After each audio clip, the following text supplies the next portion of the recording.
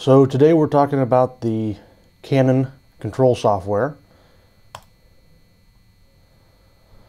First off, we're going to talk about just general workflow. On the exam tab, this is where we're registering our patients. Generally, you're going to be working off of a work list. This is where we would find our patients in this list, and we can of course filter those down to new exams, pending or suspended exams, and restarted exams. If we don't have a work list functioning, we can always manually register our patients in here. Okay. Next tab over is going to be your pass list. Pass list is anything that's been completed, right? So whether they've been delivered to PACS or not, this is where you're going to find them. And the same rules apply. We can still filter that down by name, ID, or a session number, or study date. Okay. So we have one here, some test images that we shot. Just go ahead and restart this exam so we can see what that looks like. Right, so here's a pelvis shot on a pelvis phantom we took. And there's a little bit better shot with a better dose. First things first, we want to look at some of our overlays. We can customize this any way you want, but I've got patient name, ID, and birth date up here. If we have an integrated system, I would have your dose, your actual technical factors up in the top right corner, bottom left, anything you want, a session number, date, time, all kinds of stuff. These are just overlays we can turn off or on. Most importantly though is your bottom numbers. We've got your EI target, and your deviation index. Those are going to be those exposure indicators that help you figure out what dose you want to use. Alright, all the tools that you're going to be using are pretty much on the right hand side of your screen in the toolbar here. Depending on the size of your monitor, you may have one or two toolbars. Obviously, we've got some rotation tools. We can do a 90 degrees right and left. On the newest version software, we do have free rotation, so if I click on that, we can get in here and literally grab and drag and move that image around to whatever we want. Okay? Or we can use our small adjustments over here. Flip vertical or horizontal are both available. Invert, black to white, white to black. And these are just on-off buttons. Left marker, throw that on there. Right marker, okay. If you don't want those, again, just on-off buttons. Just turn them off. Your cropping button is next. If we get into here, you'll notice there's a lot of tools. Really what you need to know is you can just drag and bring those circles in to bring your lines in. And of course cropping is going to cut off the parts of the image that you don't want to send, right? We can reset that a number of different ways up here. You can go all the way out to the irradiated field that it found, all the way out to the full size of the panel, or just reset it to what it originally came up as. Next tool is going to be your masking tool. Masking is going to allow you to black out parts of the image without cutting anything. So I have that masking turned on. I've got three tools. I can use a square tool, a circle tool, or a polygonal tool. And that polygonal tool is the one we use mostly. That way I can just set points. I can maybe cut around a certain portion of that image, black only that corner out. Just finish where I started in that circle up there. And now, when I hit OK, that corner will be blacked out, okay, and I can put marker over the top of it. It's still going to send. So the masking is going to help primarily when you don't want to magnify your image with cropping. We can use masking, achieve the same results without the added magnification. ROI stands for region of interest. It's our next button here. On the Canon software, all you're going to have to do is select 2 points. So maybe right there, and let's say right there. And wherever I set those points, it will reprocess the image. It's going to window level it, change the brightness for you, specifically to look at this region of interest. And I can just keep making new boxes until I like the way that image looks, right?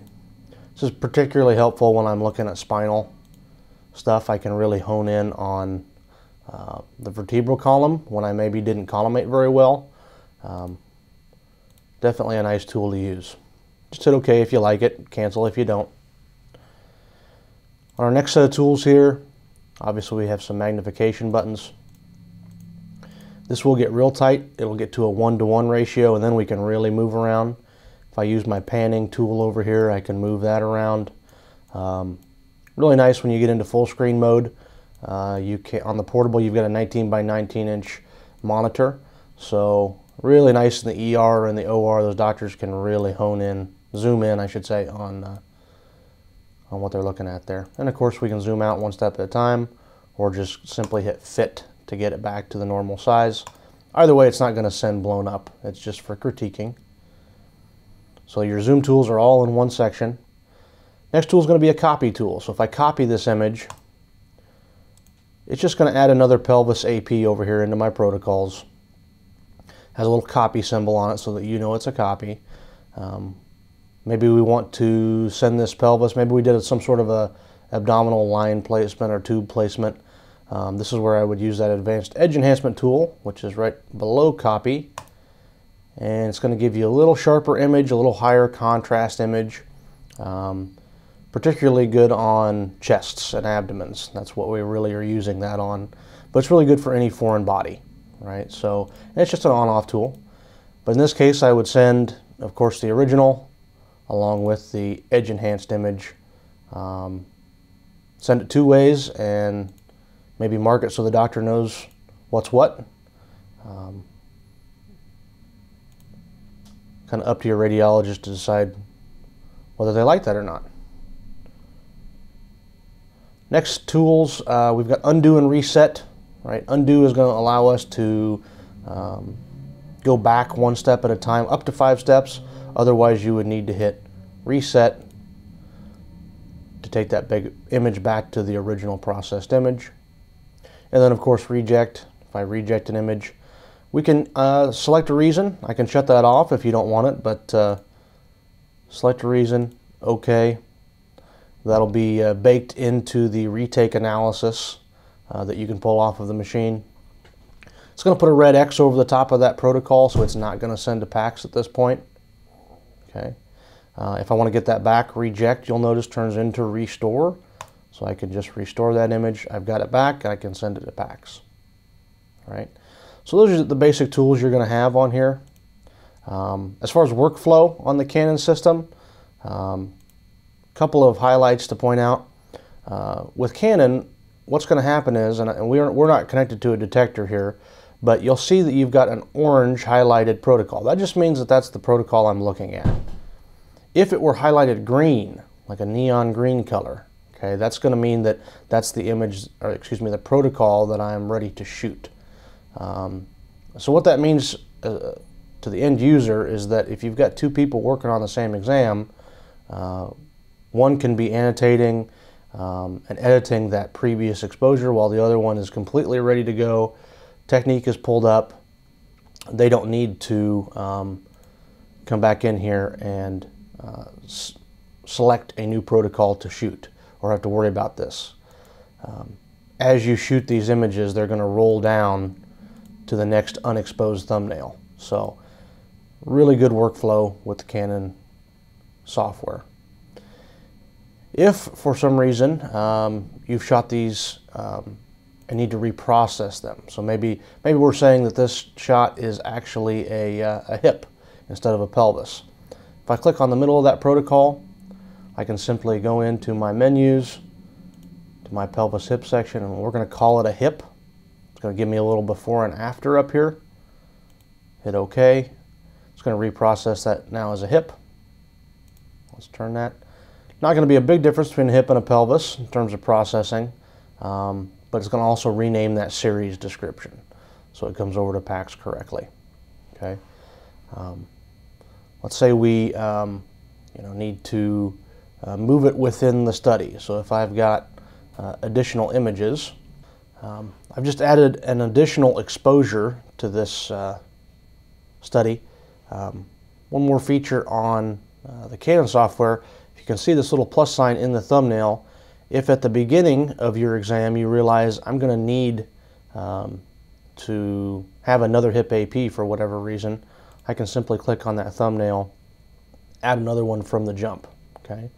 Post-exposure, if I needed another hip AP, I've already made that image. We do have a repeat button down here. You'll see that it's grayed out because I'm not actually in an exam. This is a fake patient, but you could hit repeat. It's going to add another hip AP into this study. Okay. If we have multiple studies, you'll also notice you'll have the ability to separate those studies by header, right? So this would be one study, and we could have multiple studies stacked up in here and keep them separated with a study description so that you know what study you're in. Let's say we're doing a right and a left hand at the same time. You kind of want to know which study you're in so that we're sending the left on the left and the right on the right. If I needed to, I can also drag and drop these thumbnail images from one thumbnail to a blank thumbnail pretty simply. That can also happen between two different studies. So if I've shot these completely out of order, I can very simply move those. Workspace sort, if I'm doing a bunch of things only tabletop, and then a bunch on the table and then a bunch on the wall, I can sort by what workspace I'm using. Okay, do all the tabletop together, all the table together, all the wall together. Or we can keep it on study sort. Unselect, it's just going to take us out of a ready status, right? So we're not burning juice on the battery. Edit exam is simply where I'm going to add more views into my study, right? Select one, hit OK. Right. Image processing down here, right? Well, we'll give you the ability to adjust your brightness and contrast. These are minor adjustments, and for the most part, I would tell you that using the ROI feature over here that we discussed earlier is your best option. You start messing with contrast, and you can mess with the radiologist latitude. So ROI is the best tool to use. Measurements, if any of the doctors want to, they can come in here and use the measurement tool. We can calibrate it from here, use a Cobb angle. Lots of different stuff in here if you so choose to use it. And then of course annotations. I'm going to have a number of annotations already built in to this. So with that annotation section, all we've got to do is select what's in here, grab it, drop it where you want it. As long as it's highlighted like that, we can enlarge it, reduce it, or delete it.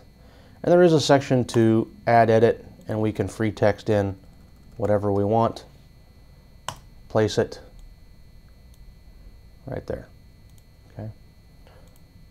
So that's your annotations, and of course your super users will be able to go in and edit those and add multiple pages and reorganize them however they want.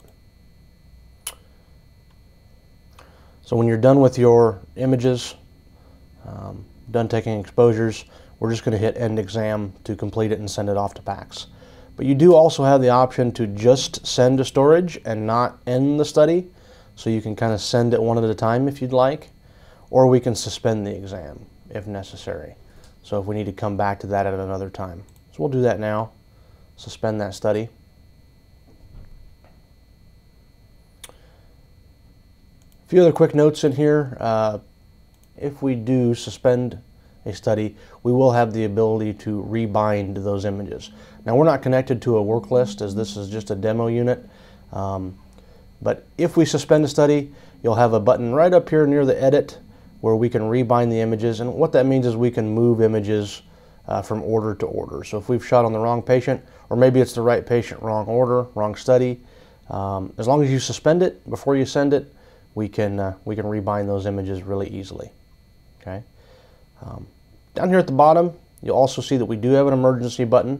So if you are in that trauma scenario, hit the emergency button, grab whatever it is you're going to shoot, start the exam. What's going to happen is it's going to put your date and time into the ID field, so that when you send this off to PACS, right, you can identify that in PACS, edit that information, or bind it with, merge it with the appropriate order. Now, if you do decide to, you can also suspend the exam, okay, and use that same rebinding button that you'll find right up here later. Okay, so we can rebind those images by selecting that rebind button, selecting the correct order, and saving it into the correct order. Next section I want to talk about is your PC tool. This currently is going to give you every single thing in here. We're not going to go over everything. That's something that we'll get into with super users when we do an install. But just know that you do have the ability to come into, let's say, annotations, change what your overlays are, change what you're burning in to the image to send to packs. We have a lot of options in here. This is also where I'm going to come into my free annotation and laterality marker, change that list of annotations, change my left and right markers. Do I want a different font, a different size? Okay. We'll give all users access to the connection tab that allows you to switch which destination you're going to send to. So if you have a secondary or a downtime packs location, we can switch to that if that's going to happen for an extended period of time, and we'll just automatically send there. Log viewer up at the top is just going to talk about every error that's ever occurred on the system. Real helpful when you're calling us for service questions or applications questions. We can identify what issue you're having. Process viewer is going to be your PACS queue. So everything that you've tried to send to PACS will come in here and it'll drop off the list as it successfully goes.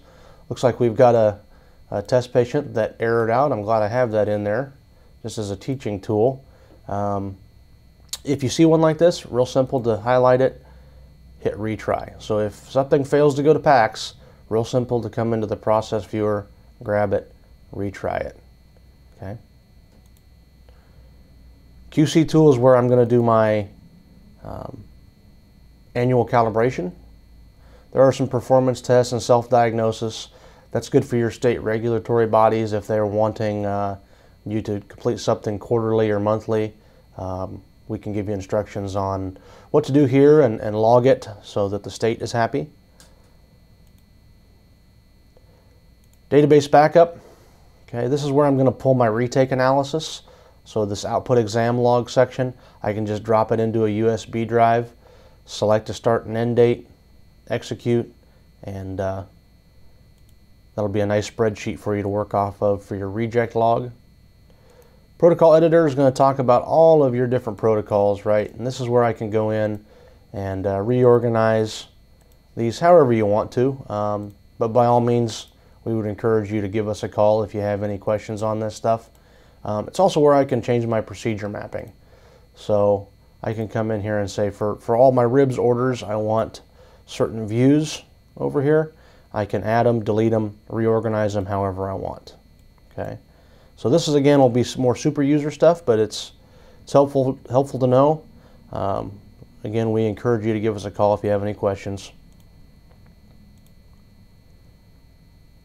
Image processing, really more for your application specialist to get into. But we can actually play with image processing is where we can go in, edit the radiography parameters, the processing parameters of those views. Okay. And of course, log out, we do have the ability to have separate user logins on this system so that we can track your reject rate by different user. And of course, shutdown is where we're going to shut the system down.